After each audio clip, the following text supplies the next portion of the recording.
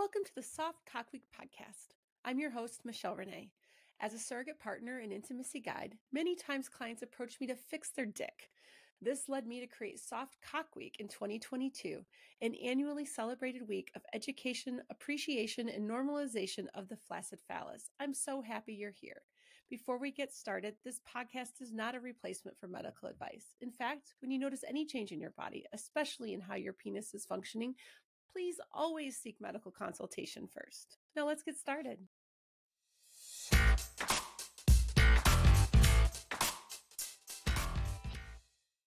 Welcome back to Soft Cock Week. This is the interview that I've kind of really been waiting for. I think I have 6 interviews in the can right now. And this one might be the last one I record for Soft Cock Week 2023. So we're going to end on the one that I've been waiting for. And we worked the hardest to make this interview happen. I just want to say that before I even say who is on the other side with me. Dr. Joe Kort is joining us today. And I think I started Soft Cock Week last year, and Joe really jumped on board with sharing and liking this kind of really grassroots random idea that I had that I just kind of ran with. And it was kind of fun to see who all connected with this passion project of mine. And I expected to help the audience maybe feel a little bit differently about their current erection issues. But what I accidentally found was that I got connected to all sorts of really wonderful people and colleagues. And I remember Joe liking a lot of stuff on Instagram. And then we got to cross paths at Psych Networker, and I flagged you down real quick just to be like, I'm Michelle. I want to talk to you more about this in the upcoming year. And thank you for working hard on your end to really make this date happen, because it did not come easily. And I appreciate the shit out of you for being here today. So, and I've mentioned a conversation that we've had so many times in these interviews. So we're going to dive into that today. But Joe, can you let everybody else know that doesn't already know who you are? Sure. Who is Dr. Joe Kort? All right. It's so funny because I always used to ask my nephews and nieces that when they were kids, who are you? Who is Jacob? So who am I? I'm Dr. Joe Kort. I've been a therapist for 38 years. I'm a licensed master's social worker, but I also have a PhD in clinical sexology. I'm in Detroit, Michigan, and I have written 4 books on LGBT issues, male sexual fluidity issues.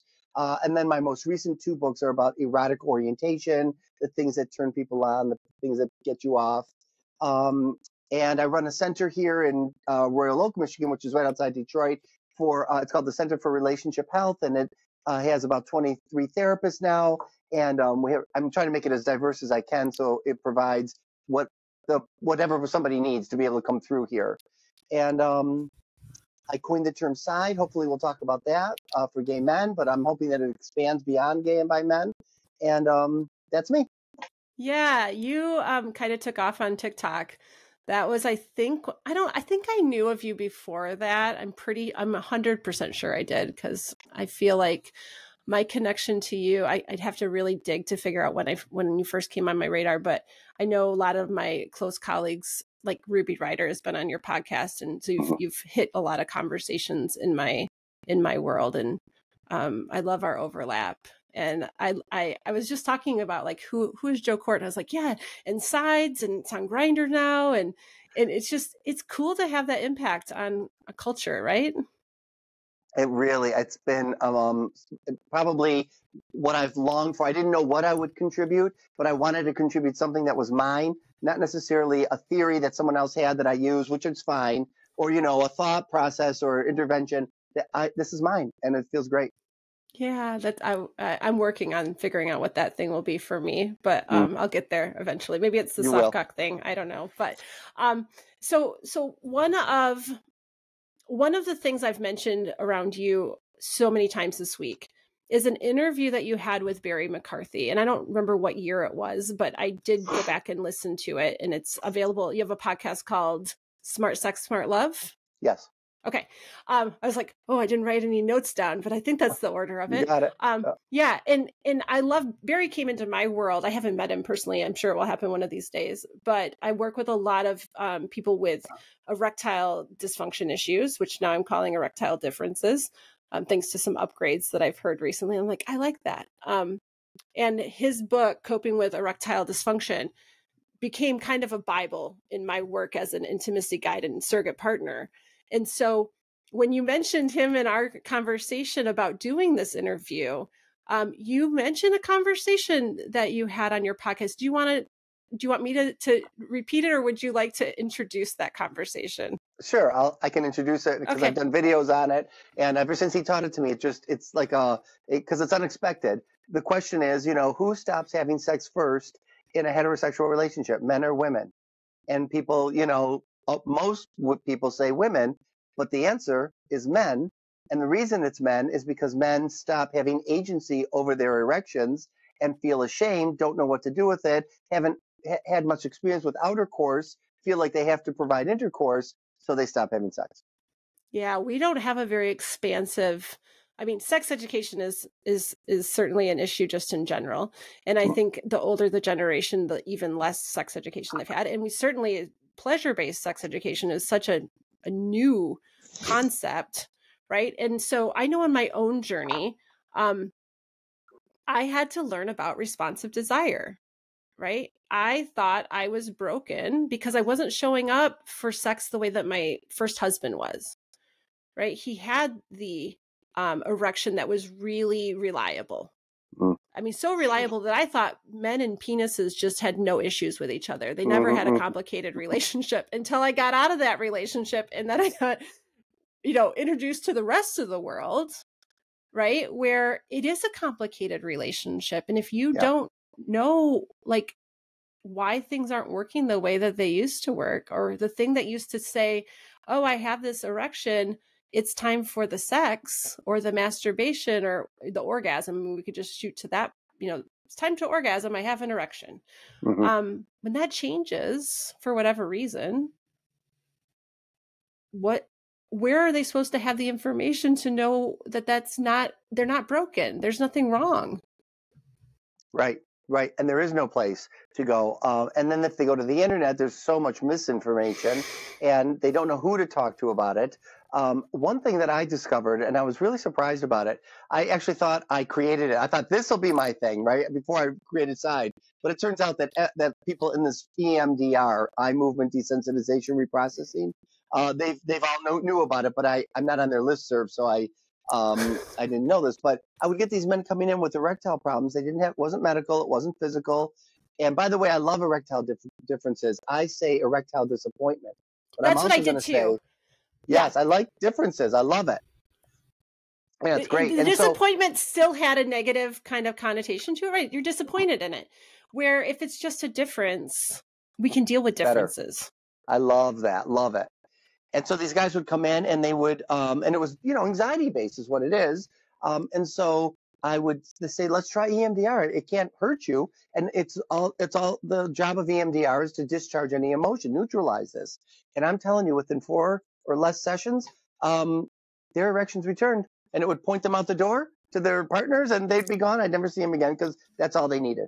Yeah. And that's a win. In both of our work, when people don't need us anymore, Totally. yeah, we need to celebrate. Yeah. Yeah, that's fantastic. I hadn't had EMDR brought up as an option. Oh yeah. Well, On my then I got radar. on there. I went on the list server. I'm like, listen, is this something? I mean, I think I've is the Joe Kort erectile, whatever. And they're like, no, we've been doing this for years and we all know it works. And I'm like, oh, all right, all right. Nobody told Right. me.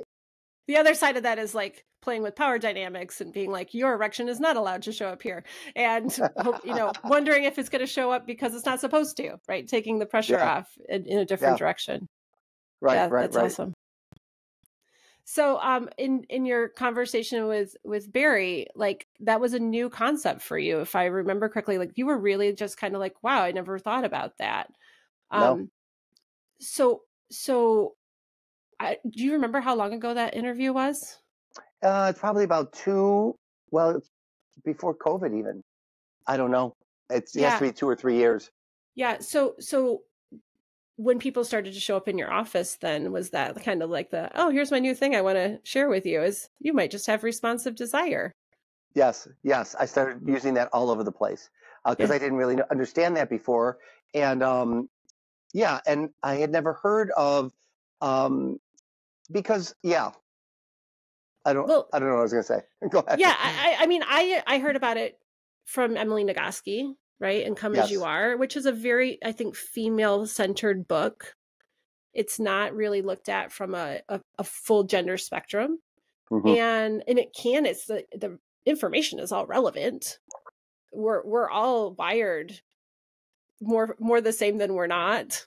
Yes. And when you brought that up on our conversation, I have just really run with that. It's something that I talked a lot about with clients, just in, hey, if we're going to sexually connect in our work, this is something you need to know about me. Hmm. This is Hmm. part of my owner's manual, right? Hmm. Of like, this is the brakes and accelerators in my life. These are the, the things that work for me and things that don't work for me.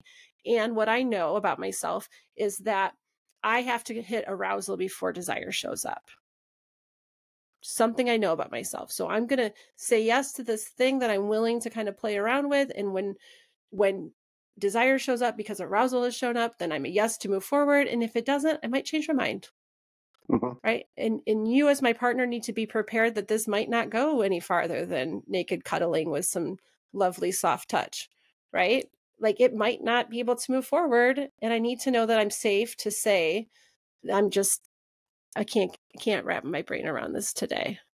Well, what I You love know? about that is so much is that you're aware of yourself enough to be able to say this and know this, and then be able to discuss it, communicate with. We know that people aren't always really good at this, particularly heterosexual couples. Gay and lesbian Yes. couples are much better about all this than straight couples. Yeah, and that's I'm turning 48. This is new. This is not something that I had the language. I mean, if you don't know what you don't know, like Right. I talked about Emily's work, her TED Talks for a long time before I actually finally read the book. And Mhm. I read the book over COVID and I cried because this was like I'm not even doing all the erotic work that I do. Mhm. It still took that for me to go, I'm not actually broken. Like I didn't have the language around it. And to look Mhm. back at my first marriage and go, I felt so defective because I wasn't able to show up spontaneously like my partner was like my erection wasn't showing up like that. Mhm. Right? Like Mhm. I have erectile tissue too. I have to have engorgement. I have to have all these things too. And it really changed my perception of myself. It's So so funny. Oh, go ahead. no, go ahead. Well, I was going to say, I learned in my PhD program for my sexology program, I never knew that women had performance anxiety. Men have performance anxiety because their erections don't show up. And I remember my professor in the school saying, well, women have it too. They have to engorge. They have their own erection. They have their own, right, lubrication and all that. I'm like, oh, yeah, that made so much sense. It's I think it's I think it's our shift in how we look at partnered sex that I think for so long as a female bodied person, my job was to provide this allowance for my male partner to have intercourse. If we're not talking about female pleasure and we're not talking about like that 72% of women don't have an orgasm from penetration alone, sometimes we don't care. Like the society hasn't cared about that. I just finished reading a book that I took on as a, oh, this will be, I need to know what the other side is thinking kind of book. And it was The Great Sex Rescue. Have you heard of it or read it? It's kind of like Nope.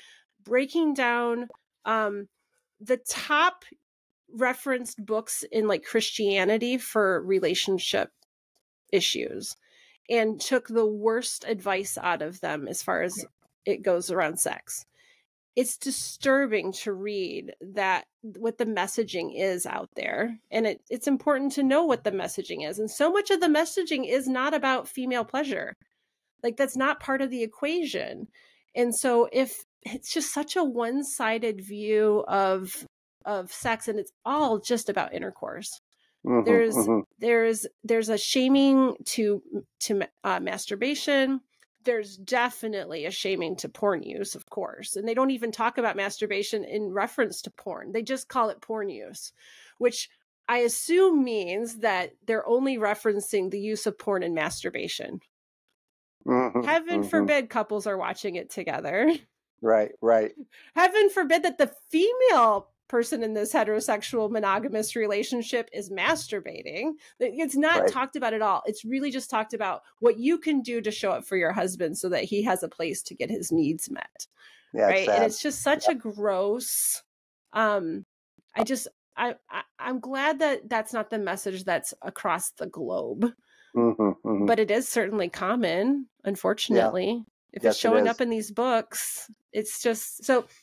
It's a difficult book to read. I'm going to do a podcast just about like my thoughts and some of my colleagues' thoughts on this book. And I think it's a helpful book, but it's also really, really hard to read as someone who grew up in the Christian church and I don't remember having those specific indoctrinations. And according to the book, the research they found is those messages are not actually coming inside the church. They're coming from outside the church in the lack of sex education that people have when they get married and then they start to have difficulties in the bedroom. They turn to these resources, and that's where the problem messaging is coming in, not necessarily from the church itself, which is a little bit of a relief. But that is. Anyway, how does that play into soft cocks, Michelle? I don't know.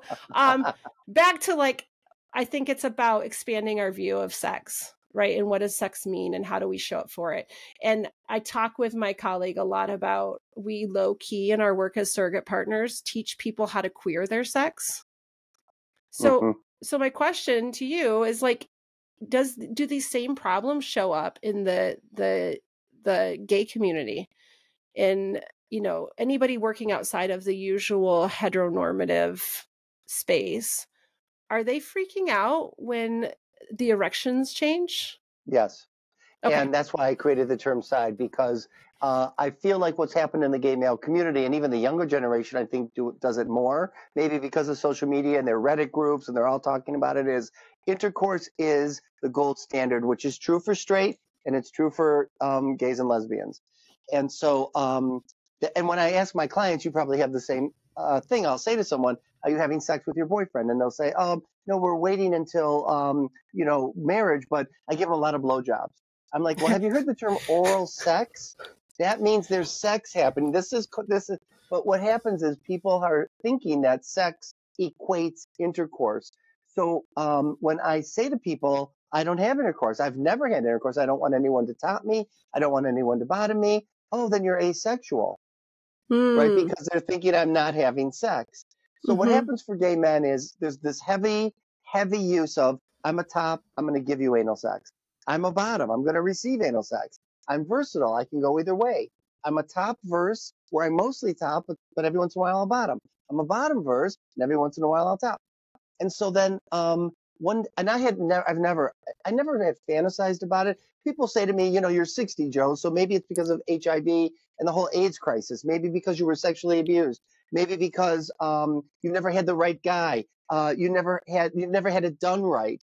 A lot of these things were said to lesbians. You just met the right guy. If you just had it done right, I'm like, first of all, I'm not a lesbian, so let's stop talking to me like one. And secondly, none of that's true. It's just never. In fact, when somebody when I talk about gayness and somebody starts to go down the road of anal sex, because that's what they're thinking, it catches me off guard because that's not how I define myself, obviously, as a gay guy. So one day I was talking about, I didn't use the word side. I would always talk, because I didn't know the word. I didn't have a word. I would always say, I don't like penetration. No anal would be my, tagline or whatever.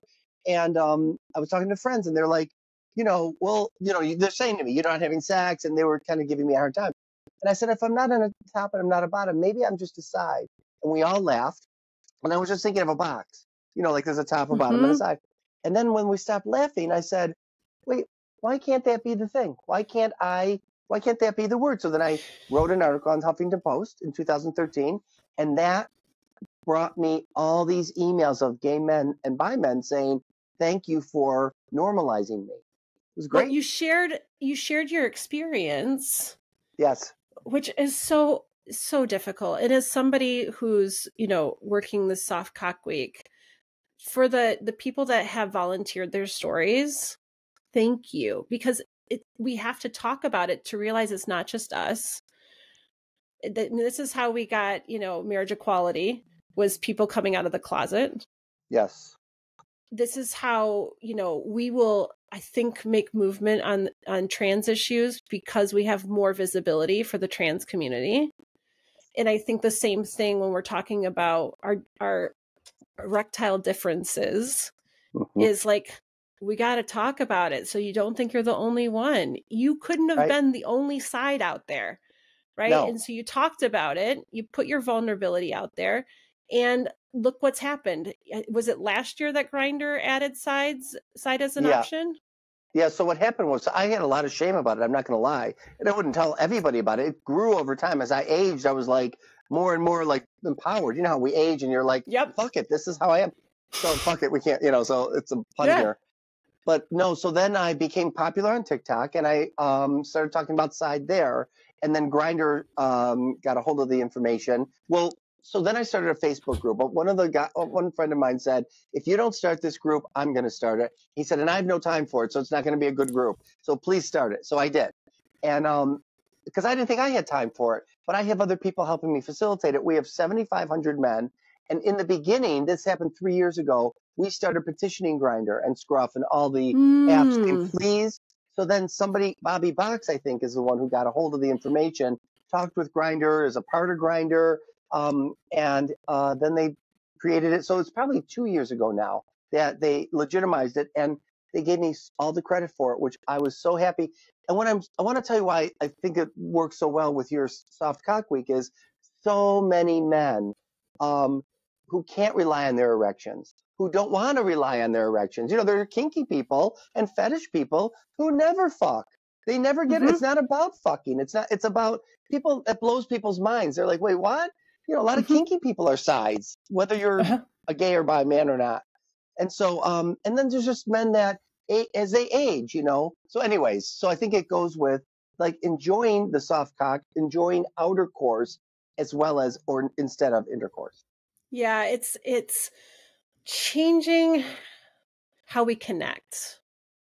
Like, I think it just requires being able to not know the formula, right? And I don't think the formula ever really works. I remember my first husband being like, well, this one thing worked for you today, so we're going to go to that thing every time. And it's like, that's not how bodies work. Like, what felt good to me yesterday will not feel good to me today. It changes, right? What I want is to like figure out in the moment what will feel good to me right now. Yes. And I'm one of these people. I say, find your compatible person, right? Everybody is into different things. You can't just be like, you're a woman with meeting up with a man, and so you clearly want to have cock, right? You need to have penetration. No, if I had to choose, I would take hand sex over like PIV sex. It's the most versatile, right? Your hands can do things that your penis can't do. Just like I have people that are like, I struggle with reaching orgasm from PIV sex or from oral sex, but I have no problem doing that from masturbation. Yeah, because my vulva or my vagina can't do the same things that your hand can do. Right? There's a difference in pressure and speed and all these things, right? So like, I don't care if your erection isn't showing up consistently or ever, or I can still get really excited about connecting with you. And that's what I wish we could change the narrative around. What does sex mean? It's just another way to be vulnerable. Well, with gay men, sides are shamed. They're very lonely. Guys are mean on the apps too. And I had my own, I guess I don't remember feeling as badly as the men that are in my group do. I was in my 20s and there were a lot of guys that passed me right by because they wanted to fuck. They wanted penetrative sex, which I got. And I was like, not going to give. And I remember thinking, and I know I still see them around the community 30 years later, and I'm like, oh yeah, you might have been a great husband, but not for me. Until I met my own husband, who was willing to, who was also a side in many ways. I mean, he might have wanted to experiment, but I never wanted to do that. But the thing is, with gay men, is if you don't have a hard cock, then you're either going to be the bottom or get out. That's Yep. how it goes. Yeah. Yeah. So thanks for the reminder that limited beliefs exist everywhere. Oh yeah. Yes. Yeah. The thing is, outer course, we're also talking as sex therapists about getting rid of the word foreplay, because Mm-hmm. foreplay is sex, and Mm-hmm. it's not before anything. It might be Mm-mm. all there is, right? Mm-hmm. Yeah. Right. It's also getting rid of the idea of simultaneous orgasms, right? I'd like to Hmm. just like take those off the goal list. Another one just popped in my head of, oh, reciprocation, Hmm. right? Like this idea that there's something wrong. Either maybe you're a stone lesbian, or we have a term in lesbian world for this, right? But like I try to tell clients, like, what's a really lovely gift is when you focus on your partner, and when they've had their orgasm, and they just get to lay there and just soak in the aftershocks and not immediately switch to, okay, now it's your turn and I'm Hmm. going to Hmm. reciprocate. What if a different day is your turn to receive, right? Heaven forbid there's not this equal 50-50 split of pleasure and I orgasms. And love this conversation, because a lot of guys will say, a lot of gay guys will say, I only like to give. I'd rather mm-hmm, not get. Or there are guys that only like to get and not give. And I don't mm-hmm, think there's anything selfish or selfless about it. It's just what I call their erotic orientation. You've heard that, yeah. right? And I it's love, the yeah. normative thinking though, right? Because again, we go back to, in the kink world, the BDSM world, that is not pathologized as there being anything wrong with you.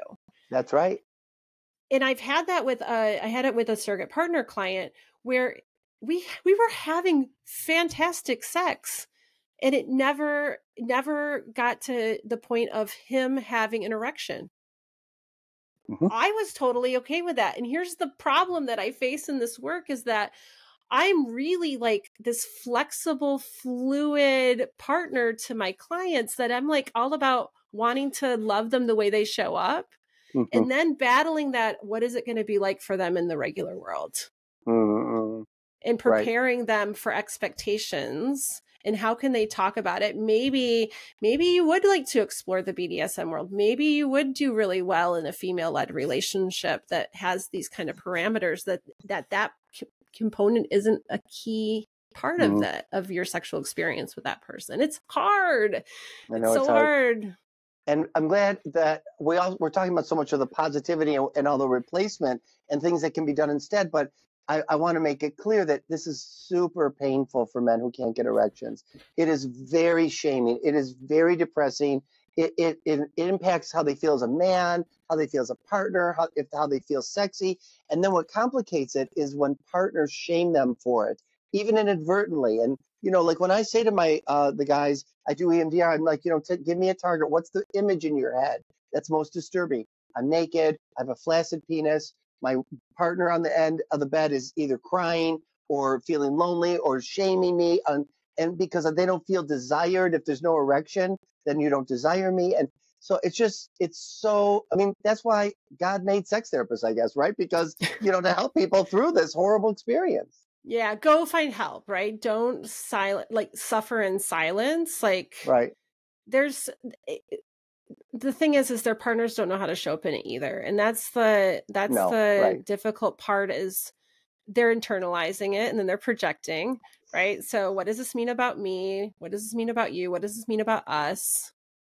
And everybody's struggling, and they don't have to struggle alone. And they certainly, I don't think, don't ignore it, right? And just Right. shut each other down and pull back, and you lose your connection and the walls go up.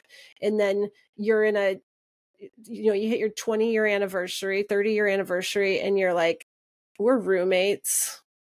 Hmm. Can't even really say you're friends if you're not being open and honest with each other, right? You've just closed each other off. And we only get one of these lives. And if you want a healthy sexual relationship, being walled off is not going to get you that. No, and I like when guys play with it. Like I've had clients that said, multiple clients that have used this term, honey, I have a drive-by, meaning I have an erection. Get in here quick so we can use it because it's not going to last very long. I love calling them drive-bys. You're having That's fun with so it. funny. Yeah. I spoke with a gentleman named Mish Middleman the other day, and he runs a group. He's in Toronto now, actually, so kind of close to you. He runs a group called recoveringman.net, and it's for people primarily that have recovered from prostate cancer. But Mm-hmm. it's open to anybody who wants a safe space to talk about sex and what it's like to deal with issues and stuff. But he quoted a physiotherapist out of Australia. I can't think of her name, but a watch cock never comes. Oh, I love that.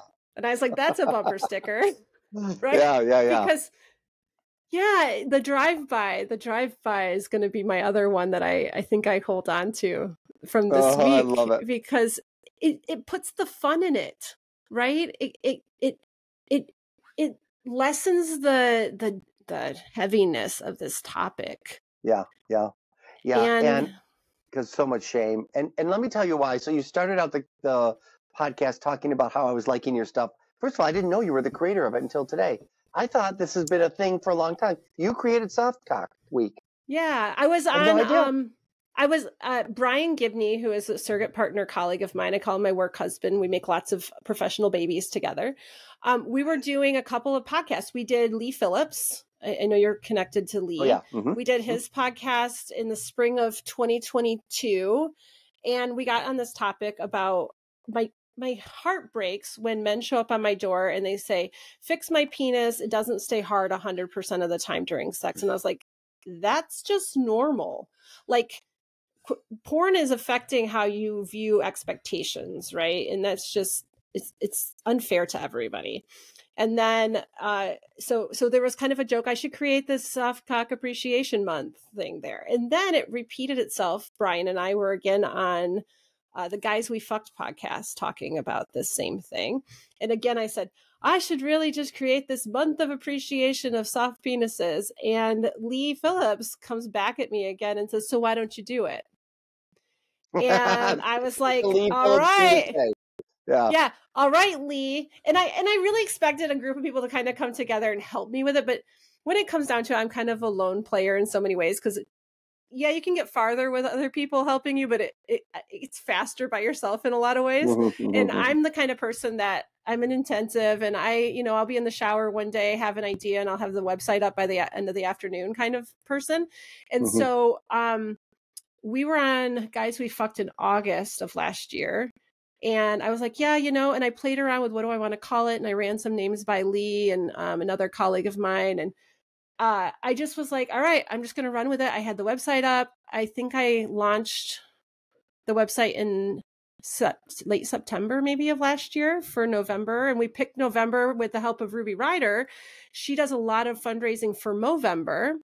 And we're like, that makes sense to make this kind of a fundraiser for Movember. Anything that we do happen to take in, if we sell products or if anyhow some money comes in or we can direct money their way, that's what we do, because it's so tied to mental health for men. And like it just kind of bloomed on its own with really low expectations. I was like, yeah, that's great. I'm just going to do it. And whatever I do is better than nothing.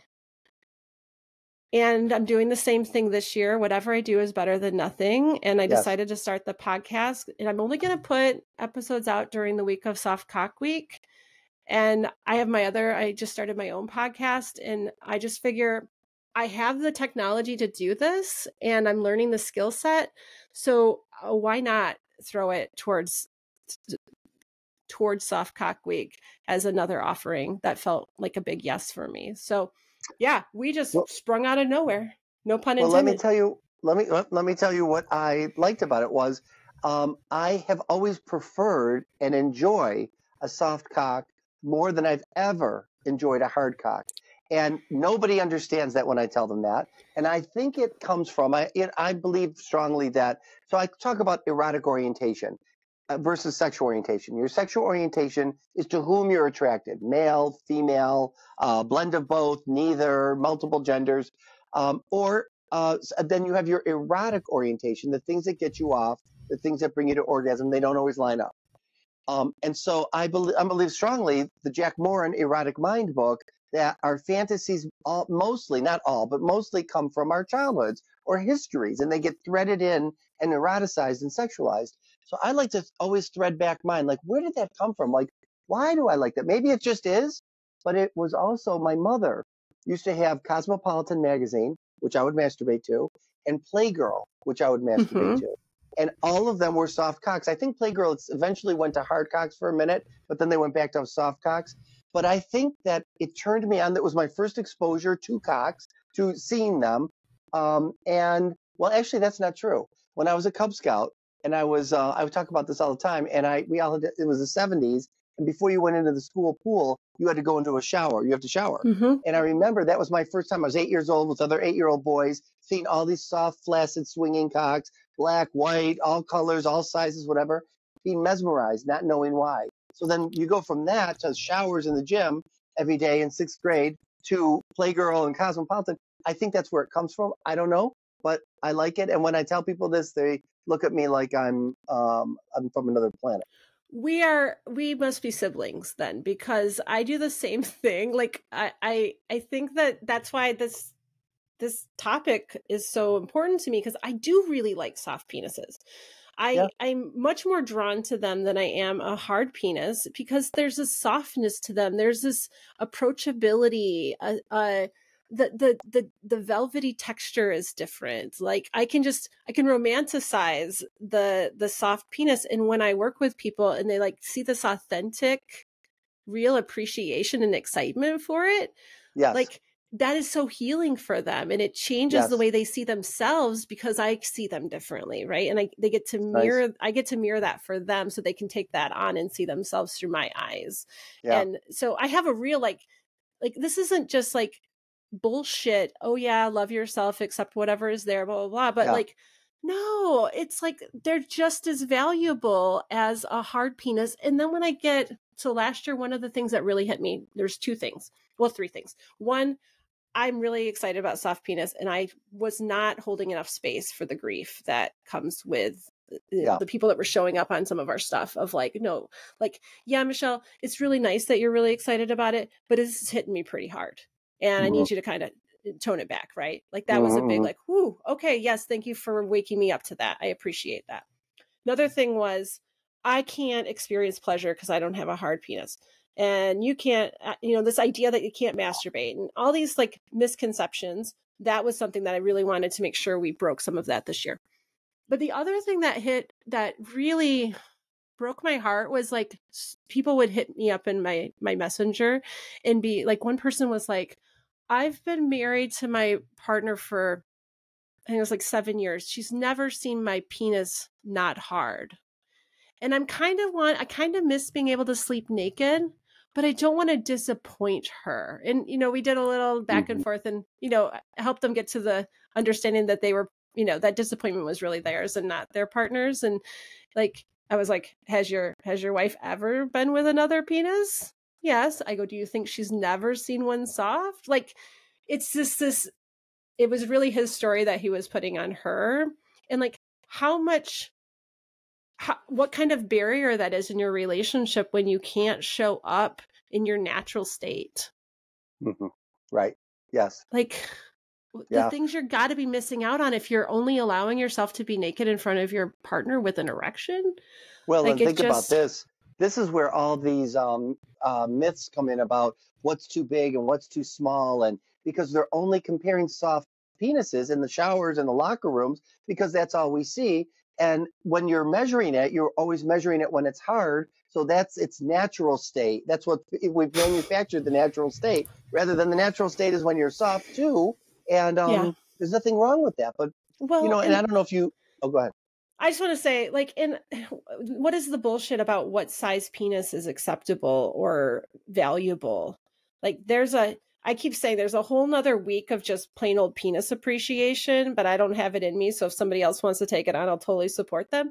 But about size and circumcision or not circumcision, right? Like Oh, that it's too. Yes. this, there's so much Yeah. judgment. Some of it is coming from the outside world, but a lot of it, people are being their own bullies in so many Yeah, yeah, they ways. are. Well, and sometimes it gets eroticized, right? There's small penis humiliation where some people like to be made fun of. And when you look at all that porn, they're not small. These guys are not small. It's in their head that they're small. Now, there are small guys that like it too. But then there's Hmm. Locktober, right? Which we're coming out of, which is where you like it small. You want it to stay small because it turns you on. It's a power exchange. So there's so much to this. It's erotic. It's shameful. It's normal. It's all this stuff. I love it. I I didn't find the kink and BDSM world until the fall of 2014 after my first marriage finally ended. It was well past its expiration date. And I went into that community just simply out of curiosity. I identify as a sex geek. There's this community, and I was living in Kalamazoo, Michigan at the time, so just your neighbor down Oh, 94. And I had a friend say, like, I was getting ready to start selling sex toys again. And he said, "Oh, you should sell sex furniture." And I said, "Sex furniture? I don't know about sex furniture. What is sex furniture?" And he goes, "Oh, you should go on FetLife. There's a whole community of you perverts out there." And I was like, "Yay." And there's a freaking really vibrant community in Little Kalamazoo, Michigan. hmm. And just I showed up at all the events for quite a while where they're like, "Who are you? What are you doing? Are you writing a paper? Why are you here? We don't see you playing. We're Yeah, not like," and I was just taking it in like a sponge. And I was one of these like kind of slow movers. But man, the expansiveness of how you get to show up in that community is, yes, I wish I could. I want to do an episode on my other podcast of like normalizing the kink community because it's your yeah, neighbors. right, it you, they're just good people with a bigger imagination. Like, right, right. yeah, so take your soft penis, your small penis, whatever you're showing up with that you think is a detriment to you, and take it into the kink world and find out how it can be loved and adored just as Right, much and as anybody accepted. else. It's one of the most accepting communities, really, in many ways. Yeah, yeah. I'm also part of the nudist community. So there's another space where I'm like, you want to push some of your thoughts about what you think about your body? Go into nude spaces and see who shows up there, right? Yeah, It's not what you see in the movies. It's not what your imagination is telling you. It's everybody. Everybody's in kink. Everybody's at the yeah. nudist places. You don't But have I'll to be tell a you something. certain fit. In terms of size, though, in the gay male community, it's a really well. I mean, there's puns to all this, right? It's a really Yeah. big deal. I mean, Yeah. people you get talked about. If you're big, you get talked about. There's no privacy. It's really in some ways, I just think gay men never grew up. They're in their adolescence, early adolescence, in some of the ways they think about sex, and it's unfortunate. And that may be a male thing, not a gay male thing. I think women. Hmm. I've always said this. I think women in heterosexual relationship teach men how to mature because they want a mature man in bed, not an immature man.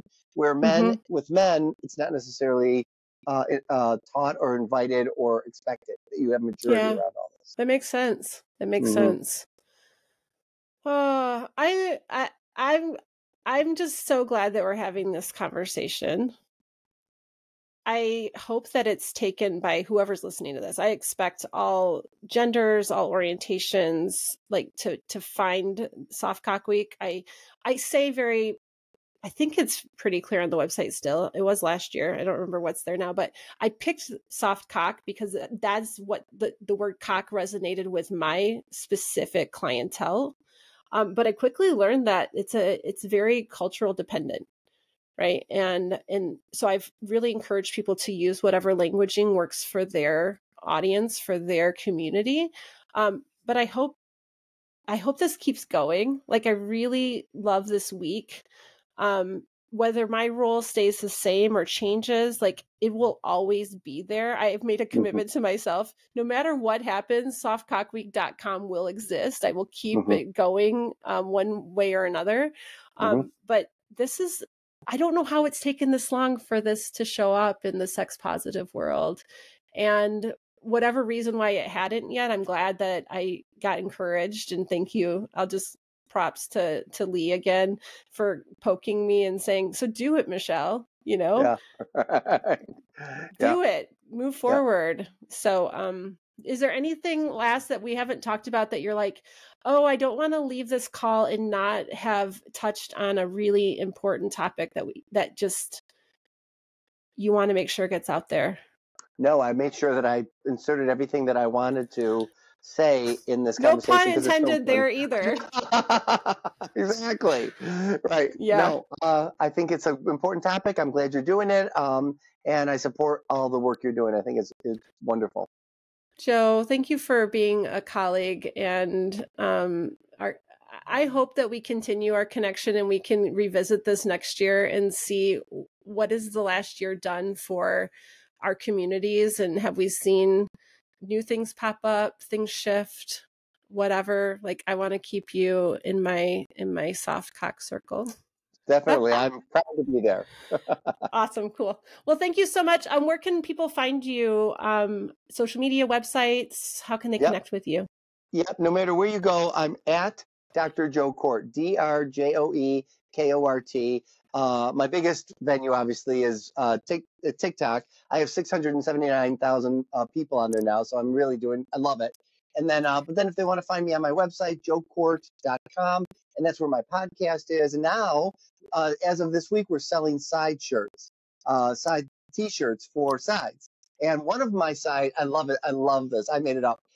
It's one of them say, "I want to side you so hard," and I I laugh. love it. Like the whole pun of it. You may have a soft dick, but I'm going to side you hard. So that's Well, what you I love a good t-shirt, and I might have to add that one to even though my t-shirts don't always represent, as a cis woman, is not a gay man. Some of my t-shirts don't really match because I end up shopping in like gay shops a lot of times. And like today I'm wearing a shirt that says Butthole Whisperer. That's pretty universal. I love it. Yeah, I have a very strong fondness for prostates. I wish I could have one for 24 hours. But I also picked up at ASEC this year, I went down to Mr. S Leather and I got a t-shirt that says athlete, and it's got like a jock strap hanging off of it. It's one of my favorites. I love it. Yeah, I don't know where I'm going to ever wear these shirts. Like, even taking the dog out today, I like put a coat on because I just didn't want to look at my neighbors with a Butthole Whisperer t-shirt on. But I think I'm going to have to add a side shirt to my repertoire, because I think it's an important thing to show, to get more people asking questions about it. Yes, right. yes. And I'm happy to do that work of Good. educating the community, because it's important and it's inclusive. And that's totally my jam. So we'll get that out there, and I'll have to do a little promo of a sides t-shirt as soon as I'm going to go order one. Yeah. Thanks, Joe. And we'll see you again next year. All right. Yes. Thank you.